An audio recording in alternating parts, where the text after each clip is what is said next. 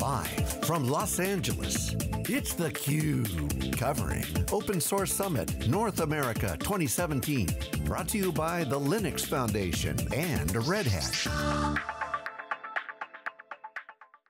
Hello everyone, welcome back to our live coverage, theCUBE's live coverage of the Open Source Summit in North America as part of the Linux Foundation. I'm John Furrier, your host, with Stu Miniman, analyst with Gimon, co-host. Our next guest is Tanmay Bakshi, who's an IBM Honorary Cloud Advisor, algorithmist, former CUBE alumni. Great to see you. Thank you very much, glad to be here. Every year. I mean, it's what, 3 years ago, 2 years ago? I believe, yeah, 2 years ago, Interconnect 2016. IBM show, doing a lot of great stuff. You're now an IBM VIP, you're doing a lot of work with them. IBM champion, congratulations. Thank you. What's Absolutely new? Great. You pushing any code today? Definitely, now today, getting ready for my BOF that I've got tonight. It's been absolutely great, I've been working on a lot of new projects that I'm going to be talking about today and tomorrow at my keynote. Like I've been working on AskTanmay, of course, Interconnect 2016, very first time I presented AskTanmay. Since then, a lot has changed. I've incorporated real deep learning algorithms, custom with TensorFlow, into AskTanmay. AskTanmay now thinks about what it's actually looking at, using Watson as well. It's really interesting. And of course, new projects that I'm working on, including DeepSPADE, which actually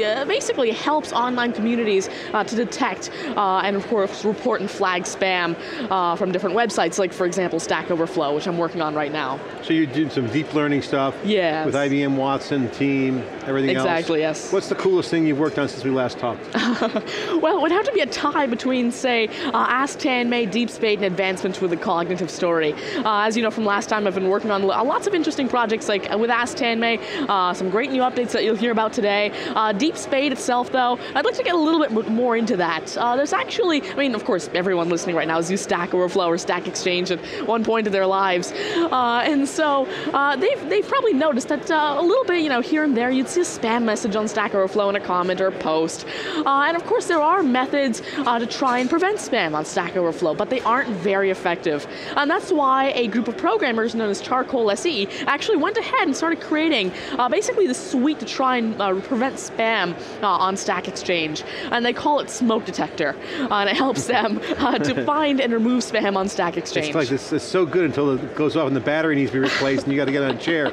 Yeah, but this whole smoke detector, this is a real way to help create a good, healthy community. Yes, exactly. So they try and basically find spam, report it to moderators, and if enough alarms are set off, they try and report it or flag it automatically via other people's accounts. And so basically what I'm trying to do is, a few weeks ago when I found out about what they're doing, I found out that they use regular expressions to try and find spam. And so they have, years of people, gathering experience, they're experts in this field, and they keep, adding more regular expressions to try and find spam. And since I, am really, really passionate about deep learning, I thought why not try and help them out, try and augment this sort of smoke detector with deep learning. And so they graciously donated their data set to me, which has a good amount of training rows for me to actually train a deep learning system to classify a post between spam or non-spam. And you'll be hearing a lot more about the model architecture, the CNN plus GRU model that I've got running in Keras tonight during my BOF. Now machine learning could be a real benefit to spam detection because the patterns. Exactly. Spammers tend to have their own patterns, as do bots. Yes, exactly. And eventually you realize that, hey,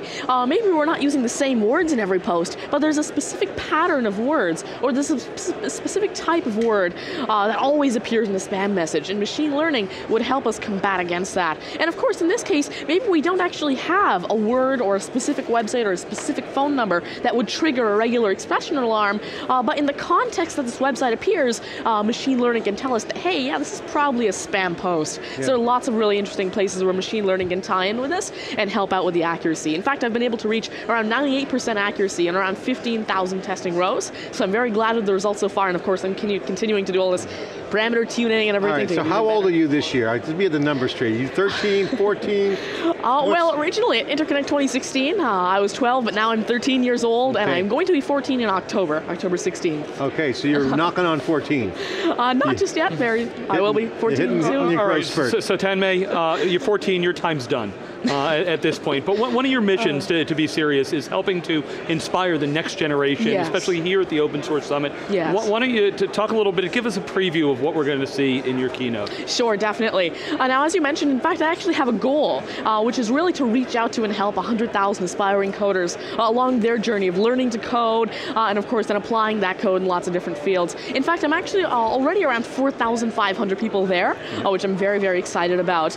But today, during my BOF, as I mentioned, I'm going to be talking a lot about the in-depth of the DeepSPADE and AskTanmay projects I've been working on. But tomorrow, during my keynote, you'll be hearing a lot about generally all the projects that I've been working on and how they're impacting lots of different fields, like healthcare, utility, security, via artificial intelligence and machine learning. Yeah, so when you first talked to us about AskTanmay, it's been what, almost 18 months? I think there. What's changed? What's accelerating? I hear you throw out things like TensorFlow, not something we were talking about 2 years ago. What have been some of the key learnings you've had as you've really dug into this? Sure. In fact, this is actually something that I'm covering tonight, and that is that AskTanmay, you could say that it's DNA. I mean, what it evolved from AskMSR that was made in 2002, and I took that, revived it, and basically made it into AskTanmay. In its DNA, there were specific elements, like for example, it really relies on data redundancy. If there's no data redundancy, then AskTanmay doesn't do well. If you were to ask it where's the Open Source Summit North America going to be held, it wouldn't answer correctly because it's not redundant enough on the internet. It's mentioned once or twice, but not more than that. And so I learned that it's currently very, I guess you could say, naive in terms of how it actually understands the data that it's collecting. However, over the past, I'd say around 6 to 7 months, I've been able to implement BiDAF, or bi-directional attention flow. That was created by Allen AI. It's completely open source, and it uses something that's called the SQUAD dataset, or Stanford Question and Answer dataset, in order to actually take paragraphs and questions and try to return answers as snippets from the paragraphs. And so, again, integrated with AskTanmay, this allows me to really reduce the data redundancy requirement. I'm able to merge very similar answers to have, better answers at the top of the list, and of course I'm able to have it more smart. It's not as naive. It actually understands the content that it's gathering from search engines, for example, Google and Bing, which I've also added search support for. So again, a lot has changed using deep learning, but still, sort of the key points of AskTanmay requires very little computational power, is very, very cross-platform, runs on any operating system, including iOS, Android, etc. And of course, from there, open source completely on GitHub. So how has your life changed since you've been really in the spotlight, and well-deserved? I think it's been great to have you on theCUBE multiple times. Thanks for coming on. Thank you. No, definitely, Dave Vellante was just calling, wants to ask you a few questions himself. Dave, if you're watching, we'll get you on. Just call right now. Thank you. What's going on? What are you going to do? Are you happy right now? Are you're cool with everything? Or is there a point where you say, hey, I want to play a little bit with different tools? You want more freedom? What's going on? Oh, well, you see, right now I'm very, very excited. I'm very happy with what I'm doing because, of course, my life generally has changed, quite a bit since last Interconnect, you could say, from Interconnect 2016 to 17 to now. Of course, since then, I've been able to, go into lots of different fields. Like, not only am I working with general deep learning in IBM Watson, now I'm working with lots of different tools. I'm working especially in terms of, for example, Linux, what I've been doing with, open source and everything. I've been able to create, for example, AskTanmay now integrates Keras and TensorFlow.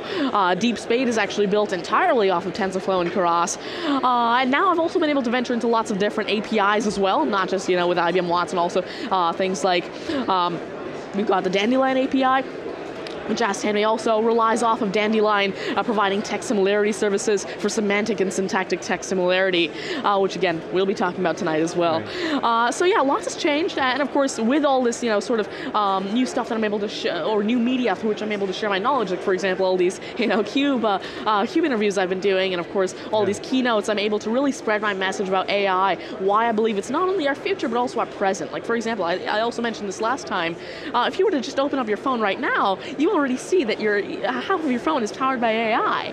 It's detecting that, hey, you're at your home right now, you just drove back from work, and it's this time on this day, so you probably want to open up this application. It predicts that and provides you with that. Apart from that, things like Siri, Google Now, these are all powered by AI. They're already an integral part of our lives, and of course what they're going to be doing in our lives to come is just absolutely great with healthcare, providing artificial communication ability to people who can't communicate naturally. I think it's going to be really, really really interesting. Tanmay, always great to have you on theCUBE. Congratulations. Ask Tanmay, good projects. Let's stay in touch as we start doing some more collaboration. Love to keep promoting your work. Great job, and you're an inspiration to many. Thank you very much. Glad to be here. Thanks for coming on theCUBE. Live coverage from the Open Source Summit. It's theCUBE in Los Angeles. I'm John Furrier Stu Miniman. We'll be back with more live coverage after this short break.